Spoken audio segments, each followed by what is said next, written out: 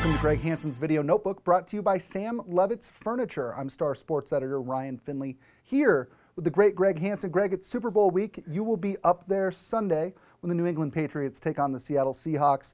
You have a great history with the Super Bowl, and hopefully I can talk you into telling at least a couple stories on this one. Let's start with when you were covering the Tampa Bay Bucks. John McKay, Mr. What do you think of your team's execution? You went to New Orleans for a Super Bowl. Take me through that.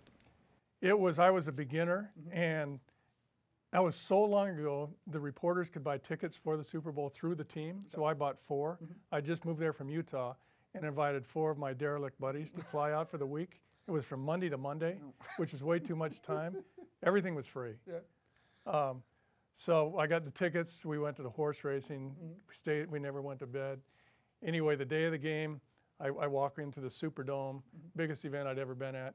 And one of the guys who had flown in from Utah goes, "I'm sneaking in." And we went, "What are you talking about?" He said, "I want to tell everybody I snuck into the Super Bowl." So wherever I was in the Super Bowl that day, he walks up to me and shows me his ticket. He had snuck in. Wow.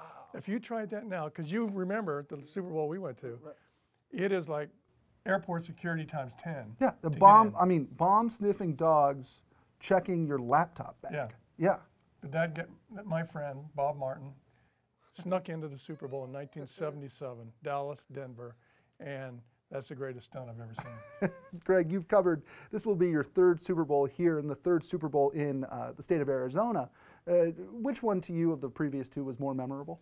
Well, I liked the one in '96 that was played at Sun Devil Stadium. It was 2 old-style teams, Dallas, Pittsburgh, and it seemed more authentic being at Sun Devil Stadium. Yeah. It's too much of a high roll now. Right. Maybe not too much, but it's such a high roll now. I really enjoyed that game, and it was outside. It was a close game. I remember a lot about that week. Absolutely. I remember, Greg, when we went the year David Tyree's catch and the Giants, and sort of the miracle upset, beat the Patriots there at University of Phoenix Stadium. Do you remember where we were when that happened? I remember our seats were like almost on planet Mars. On planet Mars, we saw Alicia Keys do the national anthem.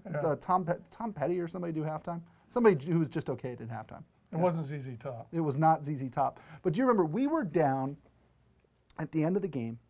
We were on a tight deadline. We went down to the media tent so we could be closer to the post-game interviews, thinking that the Patriots had the game locked up. There was a TV about this big, 500 feet in front of us, and everybody goes, "Whoa," and we stop and we look. We walk up, and there it is. David Tyree has made a catch. Eli Manning leads them to a touchdown. New England's dream season is over, and those dang Miami Dolphins, who drive me crazy, were issuing statements in the back of the media room afterwards, talking about how great it was that New England lost.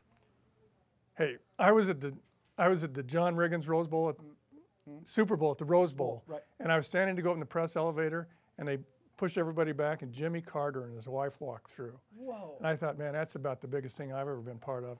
And then John Riggins made, to me, the best play in Super Bowl history to win that game. So I've had 2 good memories. Excellent. Okay, what is the weirdest question you've ever heard at the Super Bowl Media Day? You got one? If you were a tree, what kind of a tree you'd be? Isn't that the famous one? That is the famous one. Yeah. That is the famous one. I also liked, and it's sort of become this thing of lore now. Somebody asked Doug Williams how long he had been a black quarterback. And you just sit there and you go, this is what happens when you get way too many reporters in town on the company dime. And free Bloody Marys at the morning press conference. Exactly, exactly. Well, that'll do it for this episode of Greg Hansen's Video Notebook, brought to you by Sam Levitt's Furniture. For Greg Hansen, I'm Ryan Filey. We're going to go find a free Bloody Mary somewhere. We'll see you next time.